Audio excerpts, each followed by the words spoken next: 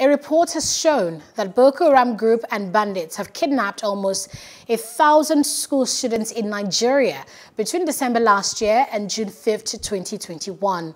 Secondary schools and tertiary institutions in the country witnessed a series of attacks by criminal groups who abducted at least 936 students in a total within the specified date.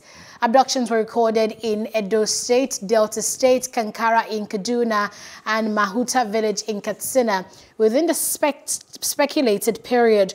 Other states where cases of abduction were recorded are Kagara, Niger State, Jangebe, Zamfara State, and Afaka, Kaduna State, among others.